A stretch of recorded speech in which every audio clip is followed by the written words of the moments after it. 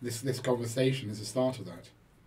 I think I want more people to join the conversation. I want more members of the civil service to join the conversation. I want more critics of the civil service to join the conversation. I want those who aspire and inspire to uphold the rule of law to join this conversation. I want also grassroots to join the conversation. We've got to stay grounded. We've got to stay real. And a lot of the time, we hit the grassroots and we finish that. We get through the next stage, and everyone gets left behind. And that's far from reality. You can't do that. The proof is the fact that the society right now is so polarised. Hopefully me, I guess, borderline sticking my heels into the ground. In the Jewish term, we call these akvois. It's a concept that comes from a portion in the Torah.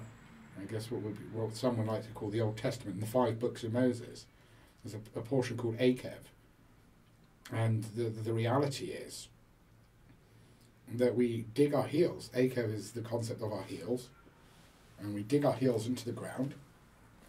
But we've got to make sure that we do that in the confines of spiritual consciousness and the rule of law.